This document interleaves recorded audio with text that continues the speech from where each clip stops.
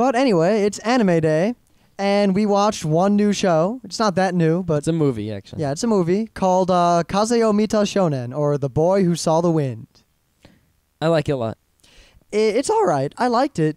A lot of people think it's a Ghibli movie. In fact, on Nausicaa.net, it's on the page of movies that are commonly mistaken for Ghibli movies, and many VCD bootlegs of this movie have the Studio Ghibli logo on them.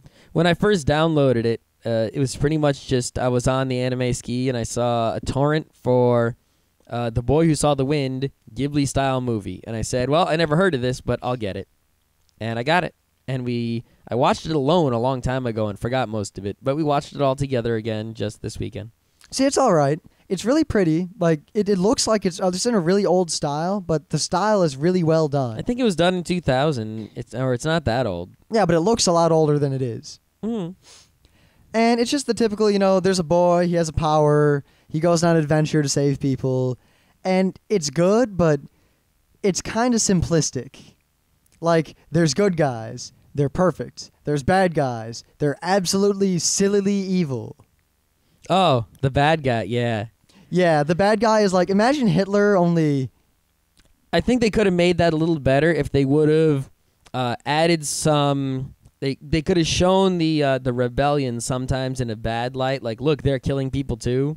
Yeah, but they no. always had the bad guys with those like masks on, so that when they do that kind of thing, if they would have humanized those guys in the masks a little bit more to make the rebellion seem not perfect and great, and if they would have had that evil scientist lady not turn insane. Yeah, they should have actually like made her someone who is nice and is like forced into evil, so you kind of like feel bad for her instead of going, she's a crazy nut, get rid of her. Which is what they seem to start doing right away. And then they just forget and then about they're it. like, all right, she's crazy. They make her crazier than Ritsuko's mom from Ava.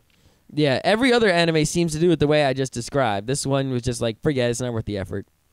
But it was still good. It was really simplistic. Like, every time they needed to move the main character somewhere else for a change of scene or to move the plot along, they'd have him fall from a great height, be knocked unconscious, and wake up in a strange land. Yeah, they did that twice right at the beginning. Yeah. It was great. It happens a grand total of 3 freaking times. Yeah, they need They need another way to move the plot. They need an only hope or a trap. It's a trap. Trap. But it's definitely worth watching. I mean, I enjoyed it. And there's a lot of good characters. It's real sad at points. We can't ruin the end, and I suggest you watch it because there's a twist that I didn't see coming. Yeah, I mean, I'd seen it before, and I forgot what happened at the end, and then I was like, all right. Not like the other ones where there's a twist that it was so strong you remember it. That way when you see it again, you're like, ooh, it's going to happen again. It's just it's a twist you don't see coming. That's really all I can say. I did not expect the movie to end the way it did. It was a good ending. I think so. I don't think there could have been a better ending for what they had already done in the show. Had the ending not been the way it was, I probably would have written the show off, because other than that, it was just kind of a typical, predictable... See, that was the worst thing. It was pretty much 100% predictable. Other than the twist, every single thing that happens you can predict from like the previous 2 things that happened. And as we were all watching the show, because we watched it at the party, we had everyone here, and it was basically just everyone was yelling out, oh, obviously blah blah blah is going to happen, and then blah blah blah happens. It's like every time there's a happy scene, there's a sad scene right after it that pretty much is a direct thing that ruins whatever was happy. So that's a problem, though, with all kinds of things these days, is that when you've seen enough anime or you've seen enough movies or television over the course of your life, everything gets predictable. And you need to watch really complex or really weird stuff to find something that's not predictable. Yep.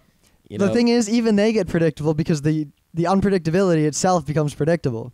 Yeah, it's like, oh, he's going to do the opposite of what's normally going to happen, so he's going to do this. Oh, I got it right. Yep. Like, we started a while ago, we were watching, like, Hitchcock movies. We were watching the old Hitchcock movies, like, early in his career. Mm-hmm. Like, they're good, but they're hard to watch and just old. And, like, in the first one, I figured out what was going to happen, like, right before it happened at the end. Yep. But then later on, I was, like, saying what was going to happen, like, like minutes and minutes before it happened. Because back then, like, it seems like the big thing with movies back then was to put a twist at the end. Like, every movie had a twist Well, at the no, end. that's not the big thing back then. That's Hitchcock's thing. And all I've his seen a lot of other movies from that era. Well, that of had- course, but Hitchcock is like the twist master. Yep. The problem was, once you like start figuring out how the twists work, you always predict the twist because it's always just think, what's the least likely thing to happen? Well, that's obviously how the movie's going to end. Well, it's not the least likely thing to happen. The least likely thing to happen is something crazy. The least likely thing to happen that is still possible to happen. It's not really something that's least likely. It's actually very likely. It's just unexpected. Nah. It's the thing that is most unexpected to happen, but still makes a whole lot of sense and is very exciting. A lot of times, though, they didn't make sense. Those are the bad Hitchcock movies that no one remembers. Yeah, like the one, I don't remember which one it was, where they're conflicted, the bunch of characters are conflicted about killing someone, and then they end up not even having to worry about it because a freaking bomb blows up the train they're on and the guy dies anyway. Yeah, that's just something crazy. But like 39 Steps is very make sense, you know, Yeah. Yeah. Though also highly predictable. Some of it was highly predictable, but it's one of those things where you can predict it if you remember everything that happened in the movie, because the twist is something that you forgot that happened way at the beginning. Though regardless, this movie is highly predictable.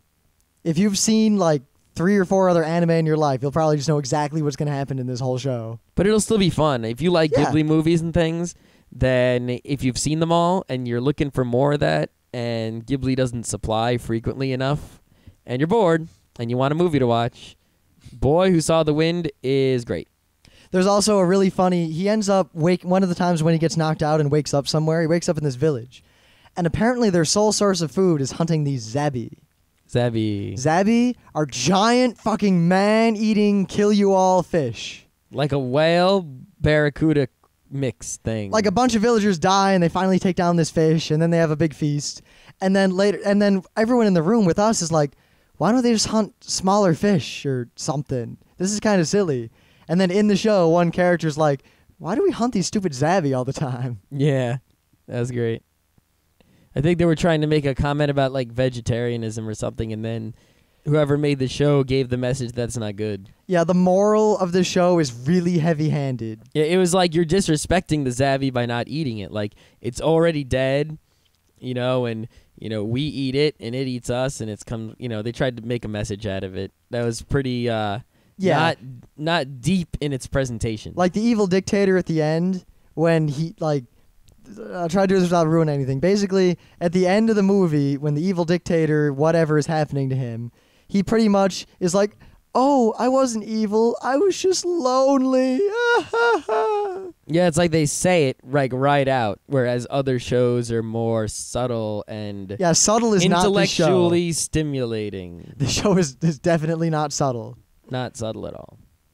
It's hard to be subtle when you have a kid flying around and, you know, a cute little animal going, meow, meow, meow, meow. Oh, yeah, the cute little animal. I totally forgot about that. And then they had the cute little animal babies. Yeah, that was really cute. Too cute. I mean, I seen cute things, but the little babies were just like, where the tail was more than half the body. Oh, my God. I think they were supposed to be foxes. If for nothing else, you should just watch the show to see the cute animal.